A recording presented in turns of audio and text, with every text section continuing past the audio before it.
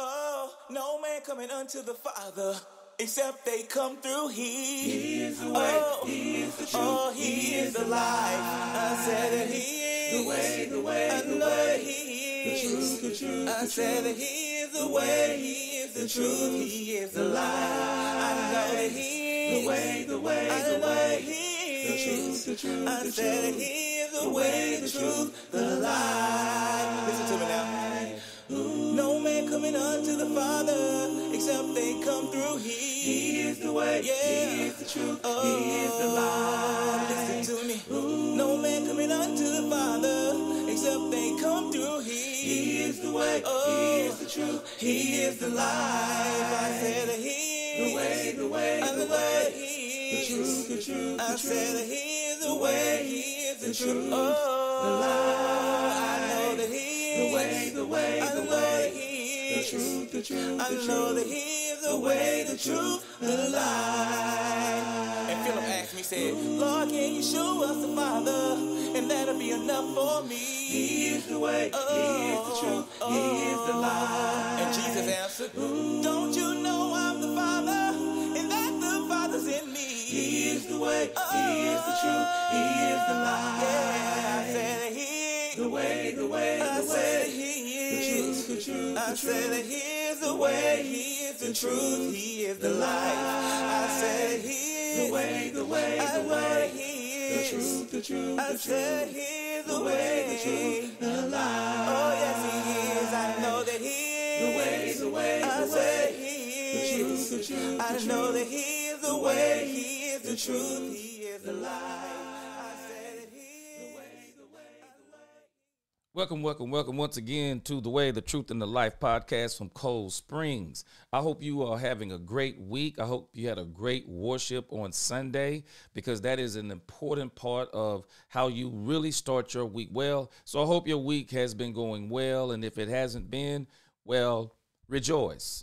Because if you are saved in the Lord, you have every reason to be rejoicing, because God has blessed us with all of the spiritual blessings in the heavenly places.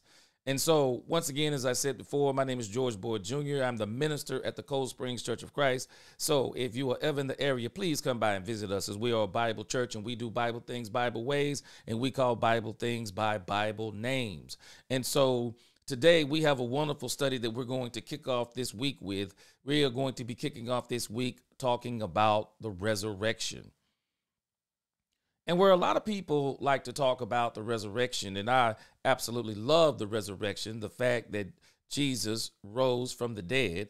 But I think the one thing that we don't spend enough time talking about is the actual power of the resurrection, the power of the resurrection. And so many believers miss this thing about the power of the resurrection. What is the power of the resurrection? You know, and I don't think we examine this enough. And I talk about it quite often whenever I begin talking about the resurrection, because even the demons believe, even the devil believes. They know that Jesus rose from the dead.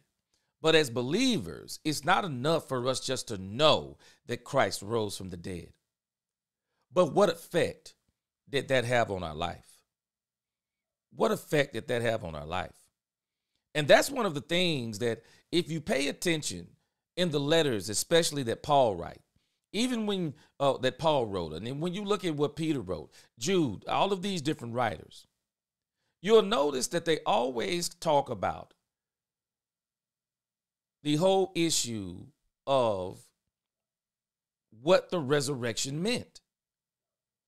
And you'll notice they'll spend a lot of time. They'll always stick in the crucifixion, the resurrection. Well, why do they do that?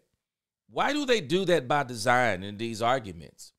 I don't think we do that enough in our arguments. A lot of times when we're trying to argue, we're not contending for the faith, as Jude told us. A lot of times we're contending for positions. We're jockeying for positions. We're trying to get across a point that we want people to do something. And so we have to be very careful in that, because at the end of the day, our goal is we want to make sure that what we are conveying to people is the word and the will of God. That's very important. That's very important. And we have to understand, why are we doing things? What is the purpose? What is the purpose of what we're doing? You know, a lot of people, they argue about, you know, which text or worship text. And we get people who are always trying. I hear this new group of people always talking about the worship experience. This is pure nonsense stuff that people do, because there is no worship experience that the Bible talks about. But what the Bible does talk about is the experience of the person's life on account of the resurrection. And even when we think about worship, where so many people miss it, a lot of people, once again, they argue about it for Ephesians 5:18 and 19 is a worship text. Well, of course it is. But they say they don't believe it is because they say it's a lifestyle text. Well, I've already debunked this whole discussion if you pay attention scripturally. Well, worship is a part of our lifestyle, isn't it? Isn't worship a part of our lifestyle? Because worship affects our lifestyle. And not only does worship affect our lifestyle affects even how we see worship, even how we want to worship. Lifestyle and worship, they go together. And this is why you'll notice something that even Paul is going to do here as we look at 1 Corinthians. 1 Corinthians is a very powerful letter, because we know that in 1 Corinthians, we know that Paul is dealing with these issues in the church of division and all these different things. But the thing that he wants to remind them of is the resurrection of Jesus Christ. But not only the resurrection, but what was supposed to be the result of that resurrection. And that's why when you start looking at Corinthians, it's very powerful of how Paul begins to break it down. You can kind of look at verses, or let's say chapters 5 through 12, for example. If you look at chapters 5 through, let's just say 5 through 10ish to 11ish in a sense. Paul is talking about the individual expectations of the body of Christ, but functioning as one body. That we are individual believers, but we are all a part of one another. So there is an expected way we are supposed to live. And then when you kind of get into 11, 12, 13, and 14, Paul starts getting into worship. And a lot of people, oh, no, he doesn't. Yes, he does. And they're all connected. They're all interconnected. Now, watch what Paul is doing. The same thing that I explained when you look at Genesis chapter 4, when it deals with Cain and Abel. Cain, worship wasn't right, which led to his lifestyle not being right. And because his lifestyle wasn't right, his worship wasn't right. And because it wasn't the fact that the worship that God had obviously commanded of them was wrong. It was the way that he was doing that worship. It was disingenuous. And when you think about Abel didn't try to please God with all kinds of elaborate worship and a whole lot of fanfare. It's obvious. He worshiped God in spirit and in truth. There is obviously a way that God had told them to worship him. And there is obviously an attitude that God expected that worship to be conducted with. Abel met both of those. Cain didn't. Why? Well, it's simple. Because his life wasn't right with God. Cain's life wasn't right. His lifestyle wasn't right. So his worship wasn't right. And so it's no accident that when you read 1 Corinthians, it is so powerful how Paul, he leads us into, he goes into this whole issue of no division, goes into telling the members of the body of how they are supposed to live. Then he makes that stop in 11, 12, 13, and 14 to talk about worship, because watch this, people don't get this connection. You can't disconnect worship in a person's life. You can't disconnect worship in a person's life. Jesus even explains this in John chapter 4. John chapter 4, around verse 23, when he starts talking to the woman at the well. Good afternoon, Sister Clark. People don't understand. This is why I say a lot of guys, they're so smart, and I don't mean this to be offensive, but some men are so smart, they're dumb. They're ignorant. They're ignorant. I shouldn't say dumb. They're ignorant. They're ignorant in they ignore facts. They ignore context. And I'm going to tell you something. I'm sorry. I'm not trying to be negative, but I had to tell a brother last night. He was telling me about a brother who had went to a preaching school, and now he was ready to preach. Who told us when guys come out of preaching schools, they're ready to preach? Going to preaching school don't mean you have an understanding of God's word. Going to college don't mean you have an understanding of God's word.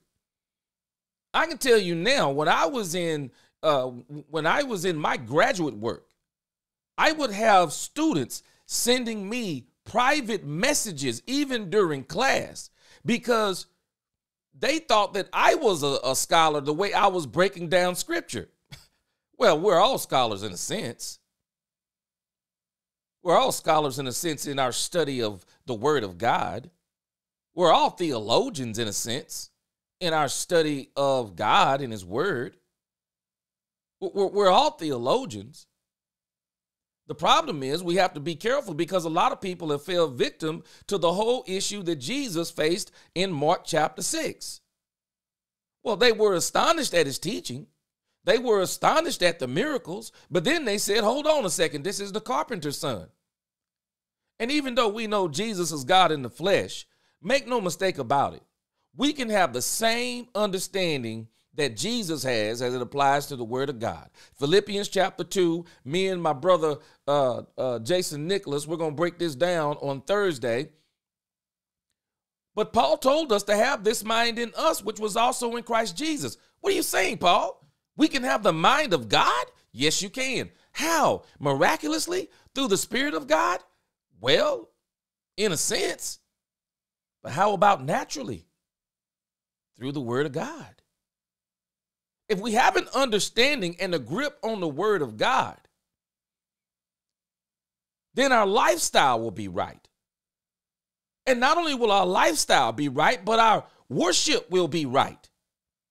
And we won't be focusing so much on what the Bible doesn't say. And it doesn't say we can't do this, and it doesn't say we can't do that. We won't be focused on those things.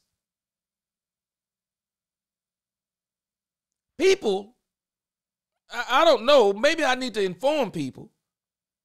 People already have a hard enough time doing what the Bible says. And so now someone wants to introduce what it doesn't say? Stop it. This is nonsense. It's ignorance. No, let's focus on what it does say. And if we focus on what it does say, our life will be right, our lifestyle will be right, and our worship will be right because those things cannot be broken up. You think about what Jesus said in John 4:23. He says, but the hour is coming. And let me back up just a little bit. Jesus says something that is very powerful to the woman at the well. Jesus said to her in John 4:21, he said, woman, believe me, the hour is coming when you will neither on this mountain nor in Jerusalem worship the Father. You worship what you do not know. Well, the woman at the well thought she was worshiping what she did know. The Samaritans didn't believe in the complete Old Testament.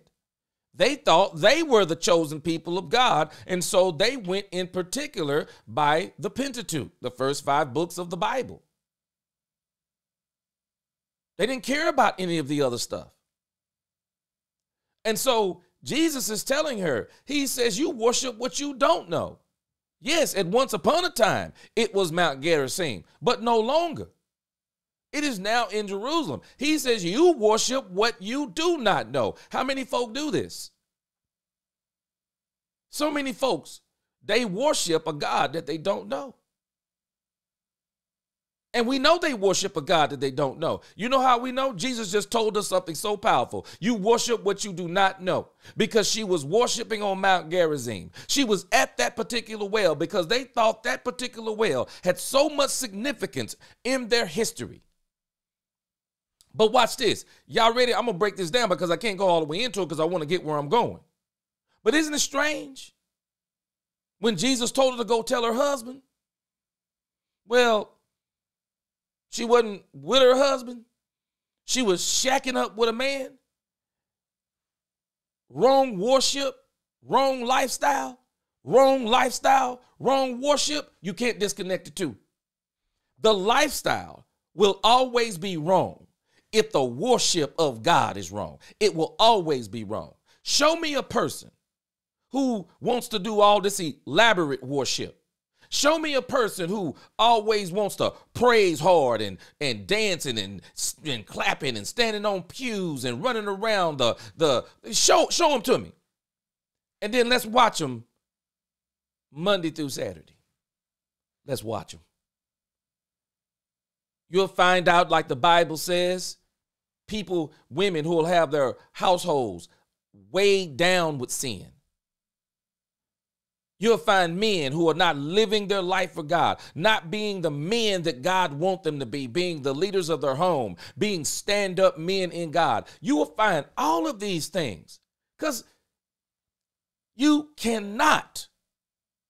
And Paul is going to prove this to us in 1 Corinthians. A lot of people miss these points because they eisegete. They isolate a verse. They isolate passages. And they'll try to say they're not related. Now, watch this. They have to say those verses are not related. They have to say chapters are not related.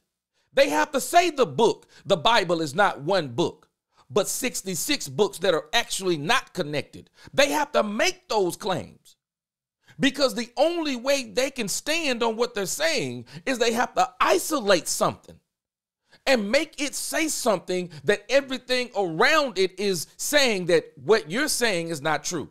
They have to do that. This is exactly what the woman at the well was doing. But Jesus was breaking her down every which way from Sunday. Because Jesus had to tell her up front. He said, you worship what you do not know. What is he saying? You worship a God with zeal, but not knowledge. You worship a God with zeal, but not knowledge. You worship a God that you don't even have a relationship with. You're proclaiming a God who is not yet claiming you. Are we seeing this? He says you worship what you do not know. We know what we worship. Are we seeing this? Jesus, a Jew. He says for salvation is of the Jews. He says, watch this, but the hour is coming, and now is, when the true worshipers will worship the Father in spirit, right attitude, zeal, mind, and truth. You can't worship God correctly without spirit and truth. Spirit, lowercase s, that's your disposition. That's your view. Truth. Well, where does truth come from? God's word. See, the Hebrew writer is right. See, now God speaks to us through his son. How does his son speak to us today? Through his word. See, that way the Bible is the checker. The Bible is the litmus test for all Christians. For every believer, it's the litmus test. And so that's why so many folk, good afternoon, Sister Webb, so many folk, this is why they have to always bog us down with what the Bible don't say and what we can do. They have to bog us down with that. Because at the end of the day, they don't want us to worship in spirit and in truth. They want us to worship them. God is spirit, and those who worship him must worship him in spirit and truth. I'm telling us, you can't separate. You cannot separate worship and lifestyle. You can't separate worship and lifestyle. And that's why it's an ignorant argument to say that one text is a worship text versus a lifestyle text. Because the lifestyle and the worship go together. And so it's no wonder in Ephesians 5:18 and 19, Paul isn't just saying that for no reason. Paul is telling them about their worship because, hey, your worship needs to be right so that your walk can be right. You don't have to make this up. Because when you go to Ephesians 4, don't worry, I'm going somewhere. I got some slides for you also, but I'm going some places here. Paul says in Ephesians 4:1, I therefore, the prisoner of the Lord, beseech you to do what? Walk worthy of the calling with which you were called. He's saying something. He's building up a powerful argument, and it seems to be the same one he's building up every single time. That there is an expected way to live, and there is an expected way to worship. And how you live will affect your worship, and how you worship will affect how you live, and those two things together will affect your destination. You can't get away from those three. You can't get away from the two because they lead to the third. Paul says, beseech you to walk worthy of the calling with which you were called, with all lowliness, gentleness, with long suffering, bearing with one another in love, endeavoring to keep the unity of the Spirit in the bond of peace. There is no way that someone is trying to keep the unity of the Spirit in the bond of peace by trying to tell us by trying to illuminate what the Bible doesn't say. A person who is trying to keep the unity of the Spirit in the bond of peace will focus on what the Bible does say and not try to make up all this ignorance, this rhetoric, these conversations that we don't really need to be having. I mean, we can have them, but at the end of the day, we're really discussing elementary things. Worship should be elementary to us by this time. But it's still not even 2,000 years later. That's why Paul says, look, there is one body. For all of these people who want to fellowship in all of these other bodies. Everyone who calls on the name of the Lord needs to understand. You don't understand the resurrection of Jesus Christ if you're divided. Oh, I'm about to go somewhere today. Because this is exactly what Paul is explaining in 1 Corinthians, whether people accept it or not. Those who understand the resurrection are unified in Christ. Because Christ didn't die for a divided body. He died for a unified body. That's why Paul says there is one body, one spirit, just as you were called in one hope of your calling. Please, you folk who always talking about the Spirit told you. It's strange the Spirit is always telling you something that divides rather than unite. It's strange that the Spirit is telling you that a text is saying something that people have understood for 2,000 years. All of a sudden you come along and it's different. It is so strange to me that the Spirit of God seems to be against itself when it's speaking through you. Stop it. One spirit, just as you were called in one hope. There's one hope and there's not many destinations. I said it on Sunday. We got to stop saying this stuff. Paul said, enter in through what? The narrow gate, not gates. Not gates. The narrow gate. We got to stop saying that, oh, there's all kinds of different ways to God. No, it's not. Jesus said he is the way, the truth, and the life. The way, definite article, meaning one way. One hope of your calling, one Lord, one faith, one baptism, and one God and Father of all, who is above all and through all and in you all. I'm just stating facts. But watch this. I'm going to take us to 1 Corinthians because I could go on, keep proving these things. But I'm going to go to 1 Corinthians because Paul is so uniform, being led by the Spirit of God in his arguments, in his contending for the faith, in his encouragement. He never relents on there's one body.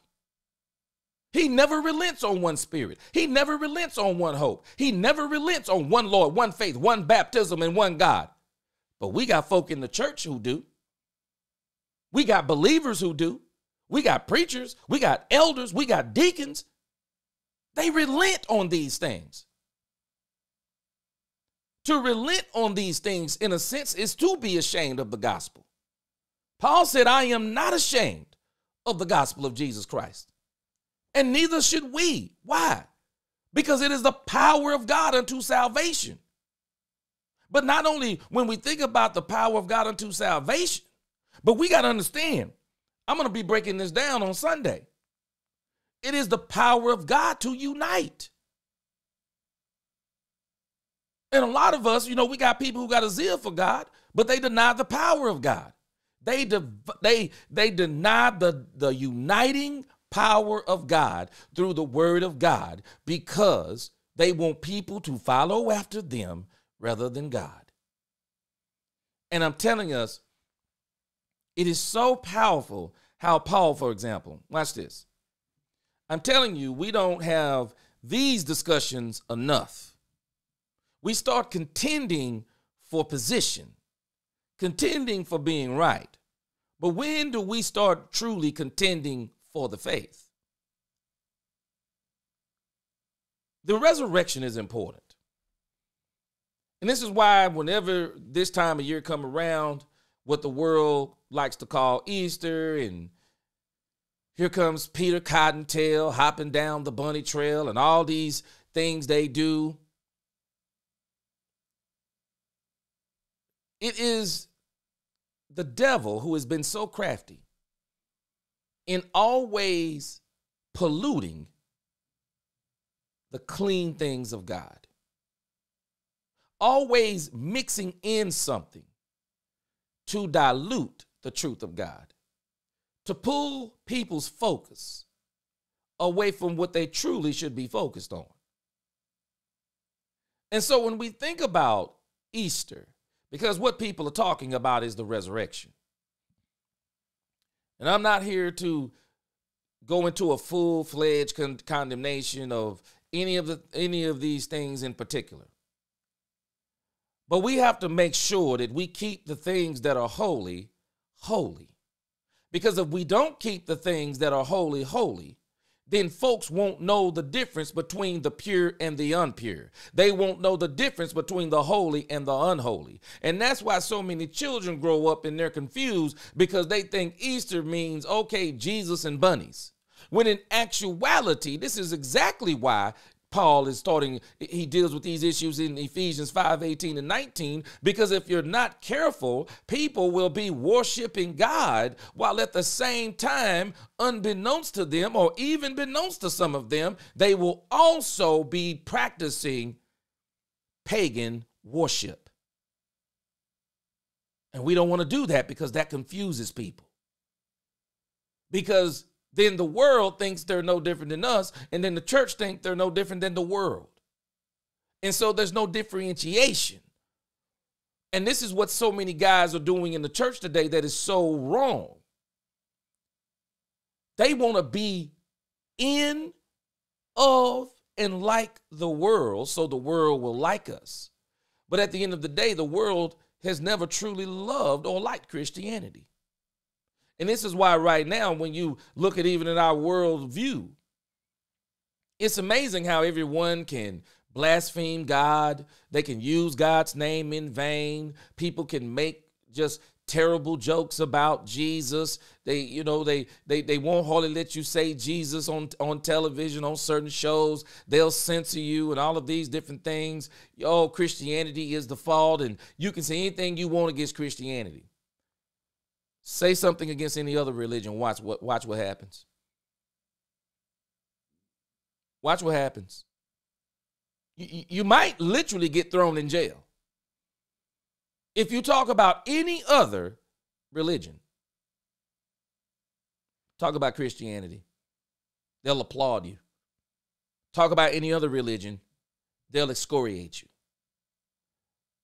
And I'm telling you, everything I'm telling you is problems that Paul saw being led by the Holy Spirit of God. Paul saw these things, and he was trying to help the church to not fall prey to these things. And so Paul was always concerned about the importance of the resurrection. Because the issue of the resurrection is it is supposed to be the foundation of our faith in a sense. It is supposed to be the reason of why we do what we do and we are who we are. Because if Christ is risen, then that means that we are risen with him, because like he died for our sin, because he died for our sin, we have now died to sin. And since he has risen, is at the right hand of God, and now we live here for God through Christ by the example of Christ, because we are also going to be with God. And so Paul wants to let the church of Corinth know something that I think is so beautiful. Because we got people who believe in once saved, always saved. Oh, I can live how I want to live. Oh, it don't matter how I worship. Oh, nothing matters. The only thing that matters is that I believe that Jesus is the Son of God. I have said it in my heart, and so now I am going to be saved. So, hey, guess what? I can live how I want to live, and I'm going to heaven. Well, we're going to see in this study, Paul destroys that entire mindset. Paul scorched earth on that. He goes scorched earth on that whole sentiment of anyone thinking like that. Because Paul is saying that if there is a resurrection, conditional clause meaning there is a resurrection, the question is not the resurrection. The question is us. That if there is a resurrection, then there is an expected way of living.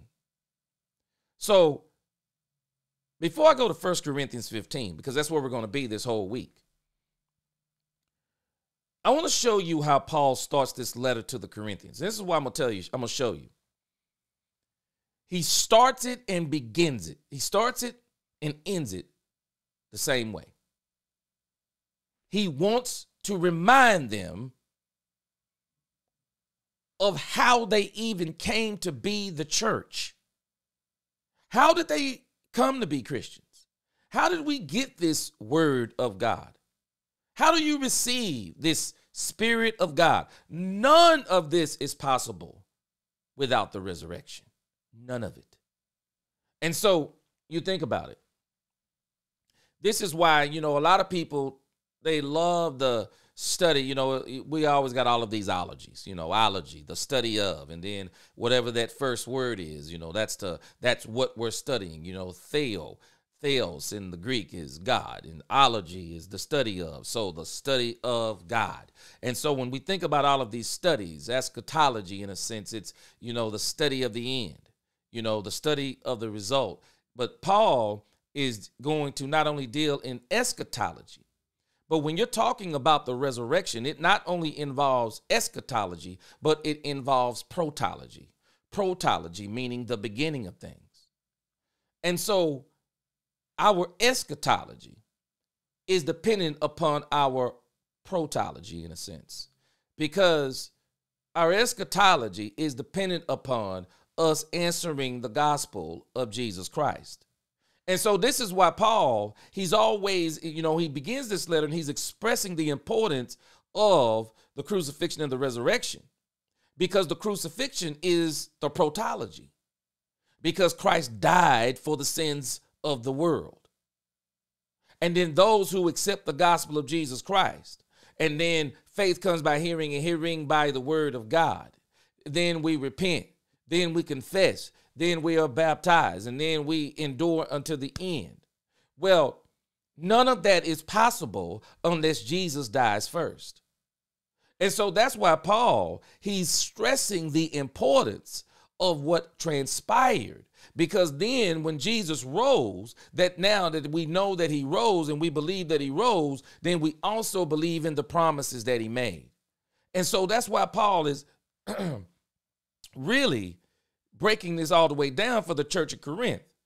So let's look at what he says here in the beginning of this. He says, Paul, called to be an apostle of Jesus Christ through the will of God, and Sosthenes our brother, to the church of God which is at Corinth, to those who are sanctified in Christ Jesus, called to be saints, with all who in every place call on the name of Jesus Christ our Lord, brothers, both theirs and ours.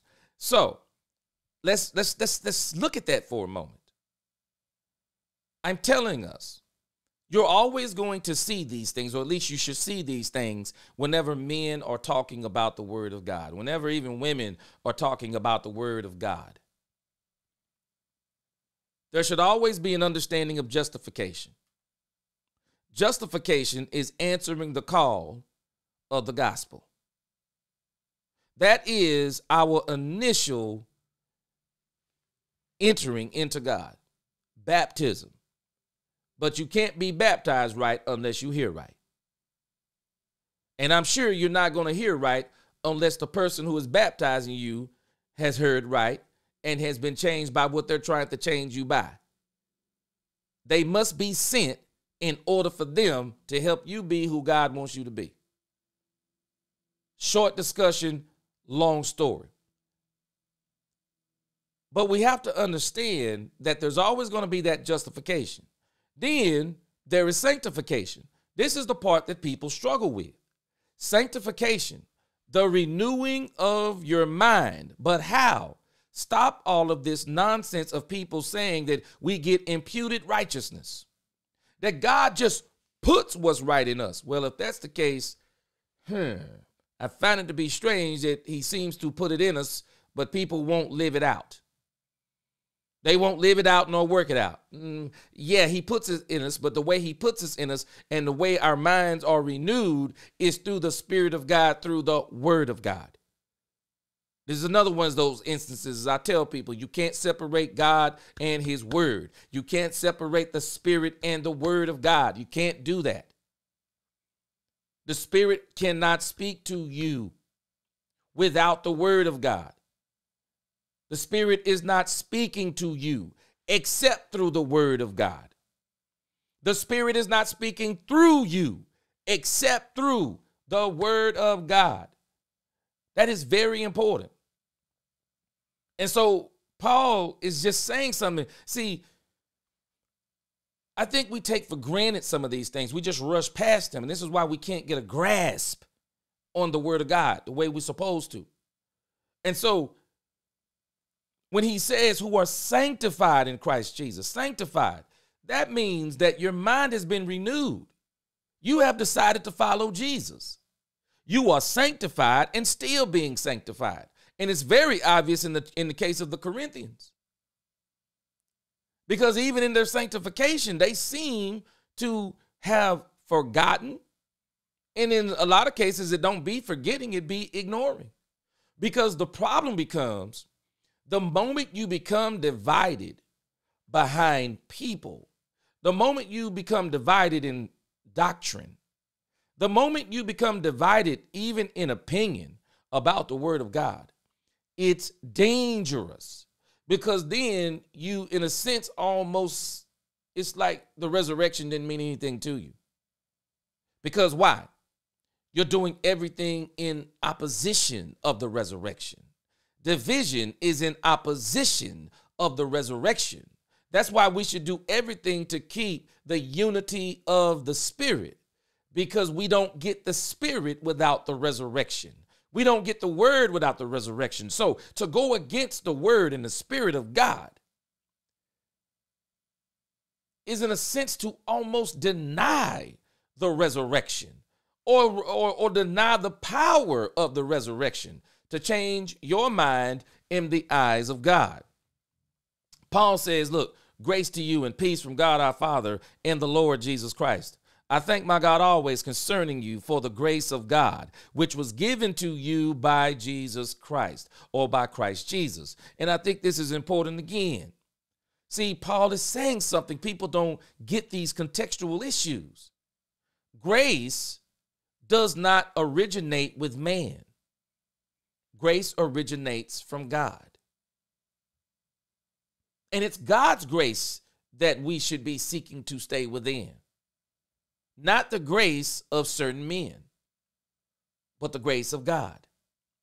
And so just pay attention to what he's doing here that is so powerful.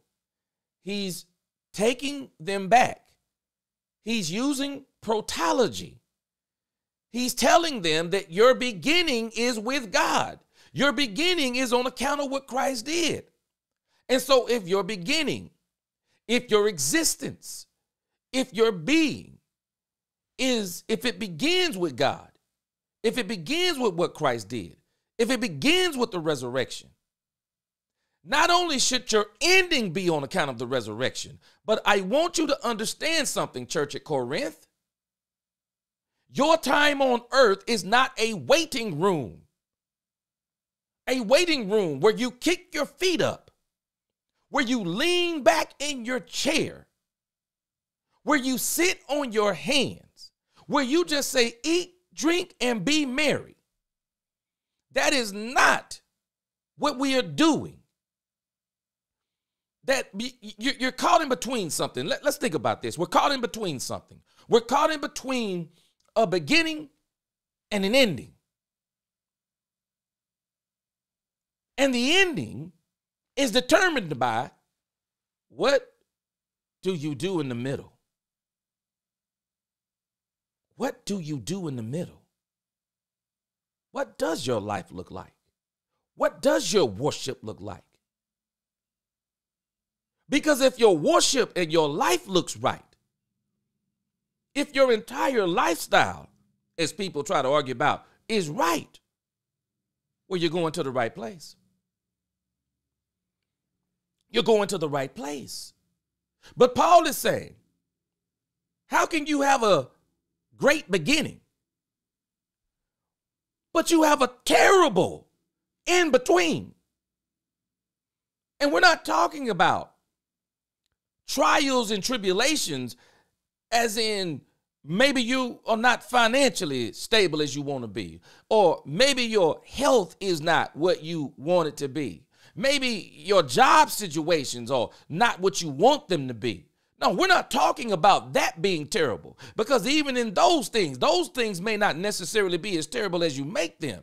Because if heaven is your home, then you still keep living for God, no matter what your circumstance is. Because guess what? Your circumstance does not change your destination.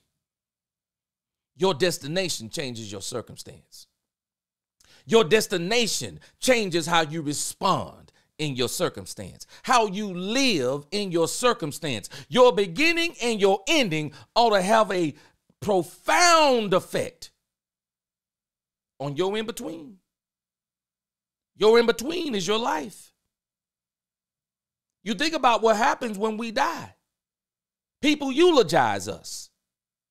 And in that eulogy, I'm telling you, and people don't always appropriately eulogize people. We know they only want to talk about the good. They never talk about the bad. But when we stand before God, it's not just the birth and the death.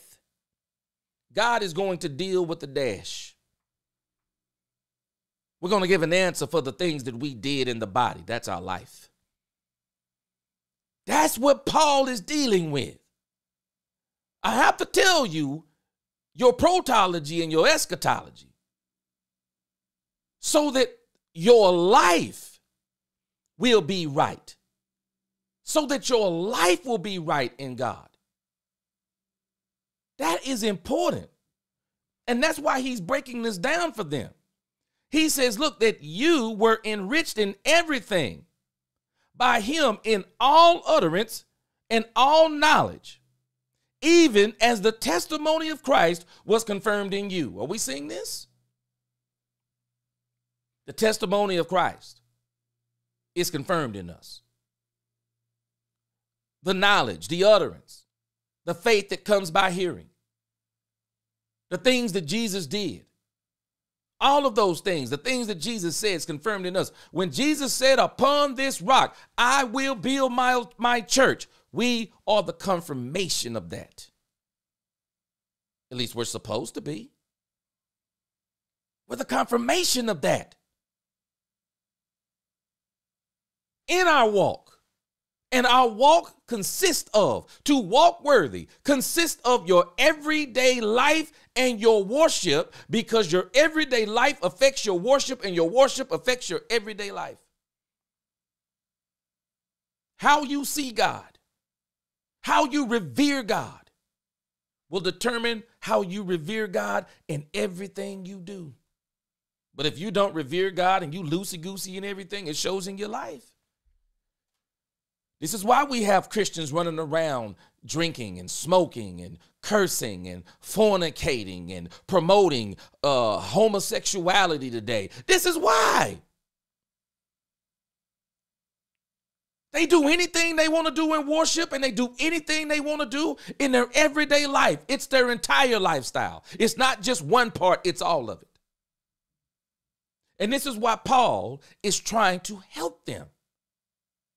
Because he sees something that is wrong with them. Because watch what he does. See, I tell my brother Jason Nicholas, see, when we help people, the one thing we have to work on doing a great job of is painting them in the proverbial corner.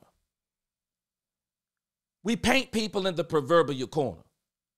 We don't give them the excuses. We don't give them the outs. That's what the world does. That's the new psychology and therapy of the world. Oh, you have a reason to be doing this. You have a reason to be feeling like this. I heard a preacher have the audacity to say, we have a reason to be mad, when there was this thing that happened in the world. I won't even go into it because I don't want to get your minds sidetracked. But he said we. You know who he was talking about? He wasn't talking about the church. He was talking about black folk. What? You're a Christian, and you're judging by the flesh rather than by the spirit. This is what happens when men and women don't understand the resurrection. The resurrection was not for black folk. The resurrection was not for white folk. The resurrection was not for Mexican folk, green folk, yellow folk, plant folk. The resurrection is for all who will respond. All who will respond. And so how Paul is painting them into the proverbial corner, pay attention to what he's doing. Now see, y'all are doing some things that are not right, but you don't really have the excuse. You don't really have the out to do wrong. Why? Because God has given you everything that you need to do right. You were enriched in everything. Are we seeing this? We don't serve a God. These folks running around. I'm telling you, I'm not buying into these Christians who say, oh, well, we're merely humans. No one's perfect. You're saying stuff that the word of God doesn't say. We give people excuses to sin. Paul is saying something. I'm not giving you an excuse to sin. I'm not doing it. I'm going to give you every excuse to live your life right for God. I'm going to give you every reason to live your life right for God. And here is the reason. You were enriched in everything, not by men. He's going somewhere. By him. By him. We got a group of folk who keep being enriched and enlightened by them. Y'all know folks love the pronouns these days. I'm not trying to be enriched and enlightened by the they and the them. I'm enriched by him. This is important. We have to understand where everything originates. It doesn't originate with some man's explanation. It originates with the word and the will of God because of what Jesus did, the resurrection. Paul says, so that you come short in no gift. Are we seeing this? You don't come short in no gift. And if you come short in the gift, it's because you're using the gift wrong. See, people don't understand. Paul sets these arguments up in the prologues. He sets these arguments up in the introduction. He's going places. He's going somewhere. He knows where he's going, being led by the Spirit of God. He knows what they're doing wrong, but he's got to paint them into the proverbial corner. See, you've been coming up short on your usage of the gift, so I got to show you something. It's not on account of Christ. It's on account of you. Because the spirit of the prophet is subject to the prophet. It's on account of you. He says, eagerly waiting for the revelation of our Lord Jesus Christ, who will also confirm you, who will also confirm you to the end, that you may be blameless in the day of our Lord Jesus Christ. So watch what he just said. Protology. You got it from God. Eschatology. It is being confirmed to the end. In the middle. God is giving you everything in the middle to live right. Are we seeing this? You're blameless, not because Christ died for your sins only, but because you are blameless because Christ died for your sins and now you are dead to sin. Oh, we see that's the power of the resurrection.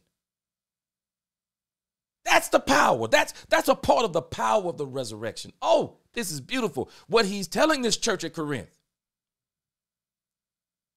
So don't tell me you can't do right, because God has given you every single tool to do right. People say no one is perfect. Why? Because they choose not to be. Perfection is not impossible. Now, if you go by perfection of the world calls perfection the perfect body, the perfect chest, the perfect arm, the perfect rump, the perfect foot size, hand size, everything perfect, your face, your teeth, your eyes, your eyesight, everything perfect. God isn't dealing in the perfection of the body. He's dealing in the perfection of the spirit, the mind. Because God is saying something. I'm not worried about that body that you have. Because guess what? Because where you going, you're not going to need that body. That mortality must put on immortality. We got folk who are too worried about the mortal body, and they're not concerned about the glorious immortal body, which is where we're going to go this week. I'm going 4 days this week. The immortal body, the glorious body that we're going to receive. And Paul, he's building this whole thing up. Paul says, God is faithful. Are we seeing this? Even when we're not, God is faithful. God is faithful. God's going to keep his promises. We don't have to worry about God. We just need to keep our part. He says, by whom you were called into the fellowship of his son. He's going somewhere, because no man that you want to get behind, he didn't call you into this fellowship. So he don't get the right to dictate what fellowship is. I got mic drop moments if y'all ain't paying attention. I got mic drop moments. Man does not call us into fellowship. God does. Just pay attention. Paul is tearing this up, whether people realize it or not. He's destroying every argument that people make today. We don't get to dictate what fellowship is. God is the originator and the dictator of fellowship. How do I know? He says, God is faithful, by whom you were called into the fellowship of his son, Jesus Christ our Lord. He says, now I plead with you, brethren, by the name of our Lord Jesus Christ. So watch this. Why is he pleading with them in the name of the Lord? Because he just told them you're in the name of the Lord. And not only are you in the name of the Lord, I come to you in the name of the Lord. And if you are in the name of the Lord, then you're going to listen to what I'm telling you, not by my own opinion, but in the name of the Lord. Are we seeing this? He says that you all speak what? The same thing. That's what the resurrection does. When we understand the resurrection will have us all speaking the same thing. You want to know why people are not speaking the same thing? Because they don't understand the resurrection. The resurrection was to call us all into the fellowship of his son. But I've noticed a trend in the church over the last few years. Men and women are more concerned about the friendship of one another than the fellowship of Christ and the church. It is pure insanity. We got folk in the church who are literally running the church based on how their family feel. I've had people in the church who wanted to literally fight me. Fight me. Because I wouldn't preach a word, or let's just say I wouldn't refrain from preaching the word because it was offending their wife. It was offending their children. It was offending their husband. And I wasn't saying anything wrong. I'm just saying what the word of God says. But they're more concerned about their friendships. They're more concerned about their family members. And they'll destroy. I'm telling you, we got folk who will destroy entire congregations for their families and their friends. I marvel at congregations today. We got folk, oh man, our church is dying. Every time you step into a congregation, first I listen. You have to be like Nehemiah. First you listen. Because people going to tell you when you step in, oh, let me tell you why we don't have all the members that we used to have.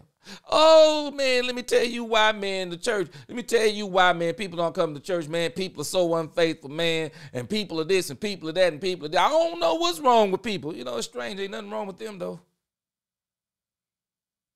Then you stay in there for a moment. Then you get to observing and listening. Then you'll realize that there is a fellowship of believers, but then there is a friendship of folk. And the friendship of folk are ruling over the fellowship of believers. And the friendship of folk push out anybody who won't sit back and let the friendship override and rule the fellowship. And so folks say, if I can't be in fellowship with Christ, I'm out of here. A lot of the folk who say they want folk in are the very folk who keep pushing folk out. And how are they pushing folk out? Because they're not concerned about the fellowship of his son. They're concerned about the friendships and the fellowship of the folk who believe like them. Paul is breaking down something. He says, I plead with you, brethren, by the name of Christ, that you speak the same thing, and that there be no divisions among you, but that you be perfectly joined together in the same mind and in the same judgment. What's so hard about that? It must be utmost difficult for many. And we know why it's difficult. We know why it's difficult. I have watched it. I have watched it happen over and over and over. We got certain preachers in our brotherhood. And I've been saying this for years. They built fans rather than disciples. They built fans. And I'm going to tell you something. I almost fell for it. There is a couple of preachers that I was a huge fan of. I mean, huge fan. I look for every sermon. Every sermon, I look for it. Watched every sermon. Hoping and praying for the day to meet some of these guys. I'm like, man, you know what, man? These guys here, boy, they're different. They were preaching the word of God, and they were preaching it hard. But over time, I noticed something. They started craving the bigger crowds and the limelight. And I started noticing slowly but surely, they were going away from the word of God. Slowly but surely, they were offending the long-time believers, because all the long-time believers are wrong. Only the new guys, only the newly schooled guys, only those people are right. And before you know it, these people started dividing the body of Christ, and we're looking at it right now. Always making an argument about what something doesn't say. But I'm not always looking at the argument they're making. See, I like to go a little bit deeper into situations when it comes to things that people do in the church. I like to go into why they're doing it. I want to know, as I said before, I want to know who their friends, I want to know who their family is. I even want to know who their enemies are if possible. I want to know what schools they attended. I want to know these things because it will show you motive. And in a lot of cases, they're trying to justify someone who has not been justified because they want to be friends and they want to benefit from the friendship of that person. Don't let people fool you. Folk gravitate towards the things that let them do what they want to do and be what they want to be rather than what God wants them to be. This next sentence, this next verse is where Paul just breaks it all the way down. He says, "For it has been declared to me concerning you, my brethren, by those of Chloe's household." I'm sick of brethren saying these types of sentences. Brother so-and-so, why you worried about what's going on in our congregation? Why don't you worry about what's going on in your congregation? Because what we do in our congregation is not your business. Where you get this nonsense from? Where do you get this nonsense from? We see this too much in the Bible. See, these young boys, these young men today, these young men and women today, they got a code. It's the dumbest code I ever heard of. Don't be a snitch. Now, I want you to understand, and the thing that really makes me the angriest, and I'm not going to get off into this tangent, but why do they spread this in particular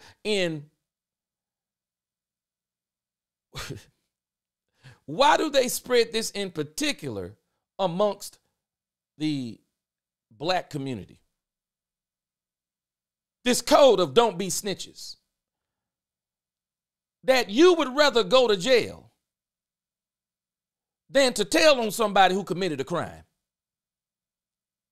And don't tell on somebody who committed a crime now, because snitches get stitches. And if you were a part of a crime, you don't tell on anybody who was a part of the crime.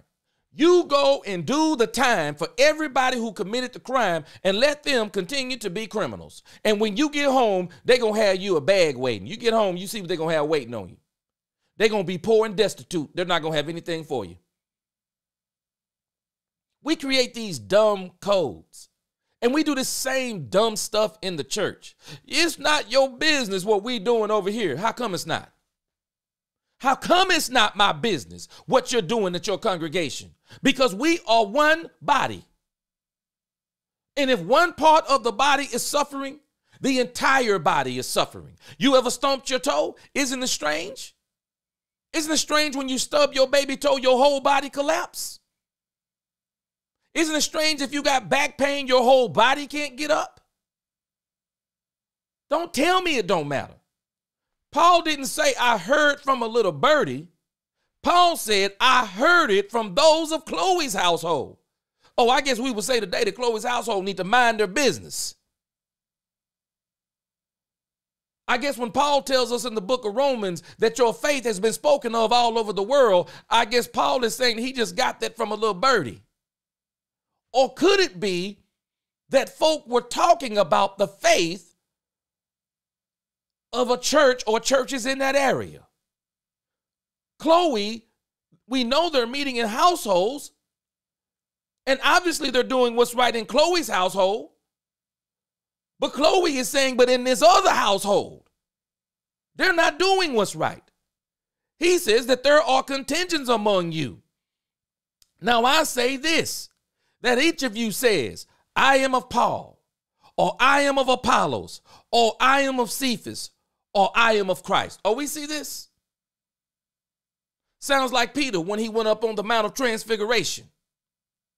He asked Jesus, should I build 3 tabernacles? Oh, no, God's voice came down. This is my son in whom I am well pleased. Peter, stop it. Listen to him. Did he tell you to build a tabernacle? Well, I know what these new guys will say today. Well, he didn't say we couldn't build a tabernacle. It's not about what God said. It's about what God did say. And I'm not saying it's not about what he didn't say, because what he didn't say should be deafening. There are certain areas that we know we have leeway in because the Bible doesn't speak on them, such as we get folk who try to make these grand arguments. Well, we say we do things Bible ways. Well, are the pews Bible ways? Stop it. Stop this nonsense. You want to rip out the pews? Go right ahead. Put chairs in there. Oh, buildings are not. Well, the Bible doesn't talk about. Okay, go right ahead. Worship outside then. Worship outside. Utter nonsense discussions. Build straw men so people can they can get people distracted. No, we're not building straw men. We're in the man. We're in God. We understand what God is telling us. And Paul is saying something very powerful. He says, each of you says, well, why would some of them maybe get behind Paul? Why would some of them get behind Paul? Well, we know Paul, he's planting churches all over the place. He's even going to mention that he labored harder than all of them in a sense, or he labored the much more. Oh, I be of Apollos. Well, it was obvious that Apollos was a very fiery speaker. Maybe they were listening to him. Some say I be a Cephas. Isn't it strange? They don't call him Peter. They call him Cephas. That's his original Jewish name. And then some say I be of Christ. And we got to ask ourselves, because we don't really have an indicator that Paul, we don't have an indicator that Paul was saying anything against God's word. We don't have an issue of Apollos or Cephas. But I'm going to tell you what people do. I'm going to tell you exactly what people do. Sometimes people will hear something that somebody says, and then they'll start gravitating towards that person because they think that person is going along with the way they think. And so they'll start whole movements, entire movements behind people. But Paul is telling them, and this is why we have to be careful in how we pay attention, because I'm a different type of preacher. I'll just say that. And some people may prefer the way I preach, but we have to be very careful. Don't get caught up in how I preach as much as what I preach. Because I'm not saying, because we're not going to play games here. We know that there is a certain way that certain people preach that just really grab our attention.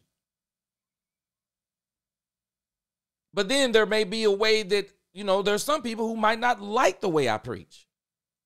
But at the end of the day, they have to be very careful and don't be carnal, but be spiritual. But what is he saying?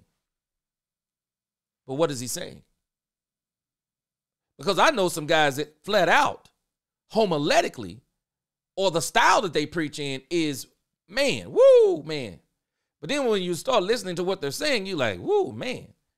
This guy's saying all kinds of stuff that's not true. It's what's being said that we have to pay attention to. And that's even where Paul is going in a sense. Because it is not these men who call us in the fellowship. It's not these men who are the author and the finisher of our faith. It's not these men who you are called to follow in a sense. No. You follow them as they follow God in Christ. You listen to the words that they are preaching. And you be united in Christ. Because, I'm sorry, we're not answering this question today. We're not asking nor answering it. Good afternoon, Sister Cook. We're not asking this question. Is Christ divided? Is Christ divided? Is he? Is he? The next time somebody asks you your faith, hey, what faith are you? Because you know what they want to know. Hey, what faith are you? You Methodist, you Catholic, what are you? What are you? Holy Roller, what are you? Is Christ divided? Is Christ divided? Because if I tell you that I'm from, the contemporary Holy Roller Church, So the first thing to hit your mind, okay, wait a minute, contemporary. Probably means postmodern, holy roller, instruments in worship. See what we do? See what we do? That's the devil. That is a denier of the resurrection. The resurrection is supposed to call us in one body, in one name, and not one body and a whole lot of names. Because it can't be one body and a whole lot of names. The one body has to have one name. I don't understand how we can't get this simplicity. Paul said, is Christ divided? Ask yourself, does a name divide? I'll wait. Does a different name divide? Hold on a second. Does a different way of worship divide? Hold on a second. Does a different biblical interpretation divide? I'll wait. There are to be, spiritually, no divisions. No divisions. Paul said, was Paul crucified for you? Scratch out Paul. Put your favorite preacher in there. Put your favorite preacher in there. Put your quote unquote favorite pastor in there. Put your favorite friend in there. Put your mama, put your daddy, put your brother, put your sister, put your friends. Were they crucified for you? So now I got another question for you that I know Paul is implying. So why are you following them? Why are you following them? Were they crucified for you? Oh, were you baptized in the name of Paul? Scratch out Paul. Put your favorite preacher in there. Oh, I'm sorry. Don't even scratch out your favorite preacher. Put whatever quote unquote faith that you say you identified with when Paul said there is one faith. Now put your faith in there. Were you baptized into that faith? Were you baptized into that name? Because if I'm remembering, Jesus says, baptizing them in the name of the Son, of the Father, the Son, and the Holy Spirit. I don't remember him saying, in the name of the elder, in the name of the preacher, the deacon, brother so-and-so, sister so-and-so, your mama, your daddy, this church, that church. I don't remember that being said.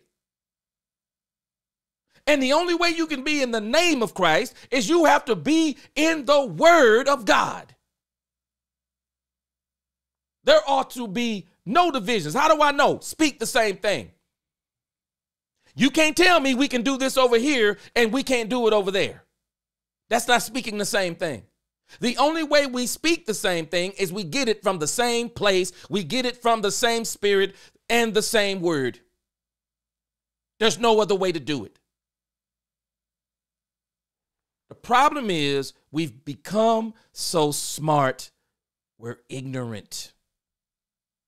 We're ignoring simple Bible. If Paul says, I thank God that I baptized none of you except Crispus and Gaius, he's not saying this because necessarily it's not about him. He's not saying this because he didn't want them to be baptized. He's not even saying this for the argument that some people say, well, that's why the preacher shouldn't baptize or this person shouldn't. He's not saying it because of that. He's saying it because of the carnality of their minds, because if he had been baptizing a whole bunch of them, they would clearly be saying, I'm baptized into Paul. Paul baptized me. That's the best baptizer in the world. I'm going to follow everything Paul say and no one else. No, we can't do that. We can't do that. And I'm telling us, it's powerful. But I'm going to stop right here. I will be back tomorrow. Just tune in. We're just getting started on this. We're going to go from this to 1 Corinthians 15, and it's going to be beautiful. So that's going to do it for me. I would go longer, but we're going to continue this tomorrow. That's going to do it for me. That's going to be my time. So until the next time, may God bless you. May God keep you.